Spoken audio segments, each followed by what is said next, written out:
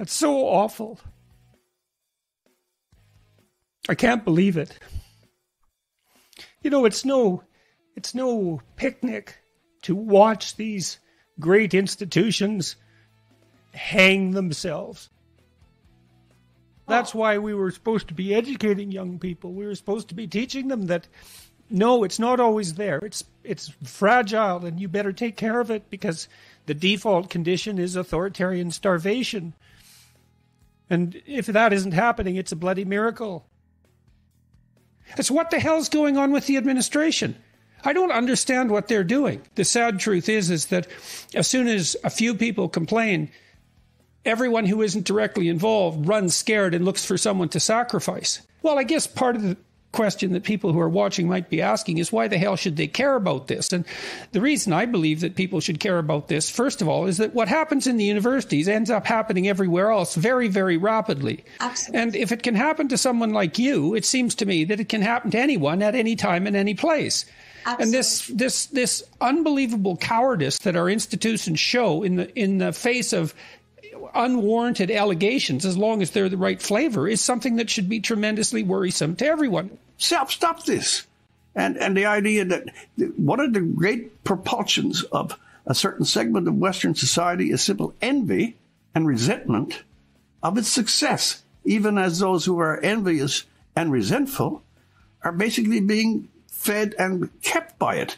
They go into these institutions with some sort of childish, immature animosity towards what, you know, if you think of it, the rise of thought is the greatest thing we have. And in the richest part of the world, the most prosperous, the highest institution. Have you been reading some of these whiteness things, the new rules?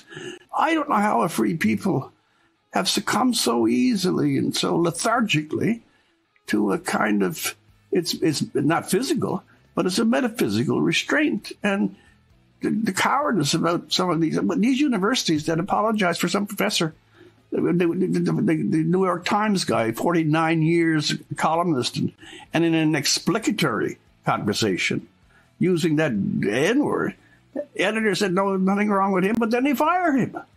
We are displacing ourselves by allowing charlatans to wreck the intellectual standards of the Western world.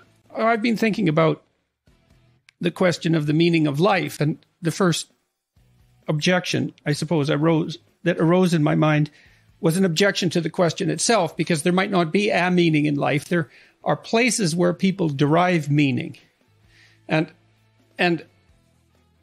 you can list them, and it's useful practically if people are thinking about how to organize their life, if they're unhappy and they want to know how things might be better.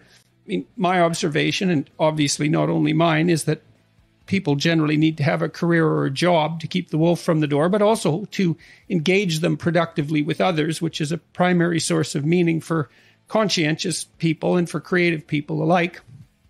You need to pursue your education to flesh out your intellectual capacity. You have to take care of your health, physical and mental. You need an intimate relationship. You need a family. You need friends. You need intelligent use of your leisure time. You have to regulate your susceptibility to the temptations that might lead you astray. But then there is a core to all of that around which these more practical endeavors arrange themselves, and that's something like attention to the spiritual or the philosophical domain or the religious domain. I think you can, in some sense, put all those together, and that might be, well, it might be that the attempt to answer explicitly, or at least to address the question of, well, what is all of that practical life in service of?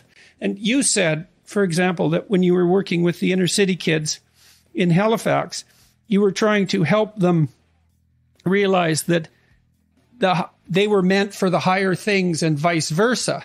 And someone might ask, well,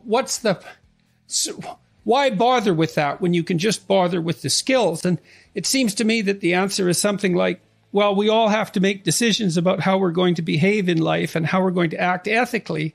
And if you help people understand their relationship to what's ultimately noble, then you can help them fortify their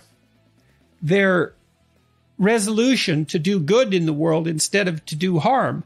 It seems to me to be, I mean, I think we're always deciding with every decision that we make whether we're going to do good or do harm by action or by inaction. And whether we should do good or harm or nothing at all, I think depends to some degree on who we think we are and what we're capable of. And it seems to me that the humanities, when they're properly taught, are the study of who we could be, each of us as individuals. And we need to know that, because otherwise we'll be much less than we are. And that's not a trivial problem. It's a cataclysmic problem.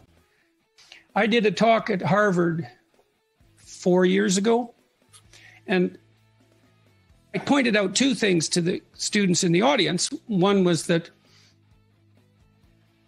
a tremendous amount of civilization and effort had gone into producing the institution that they were now part of, and that everyone who was part of that institution was hoping that they would come there and learn everything they possibly could that was relevant and important, and that they would be the best possible people they could be, and they would go out in the world and do as much good as they possibly could. That was the essential mission of the enterprise. And that was really the case. And also that learning to write in particular was going to make them more powerful than they could imagine. And a number of students came up to me afterwards and said, I really wish someone would have said that to us when we first came here.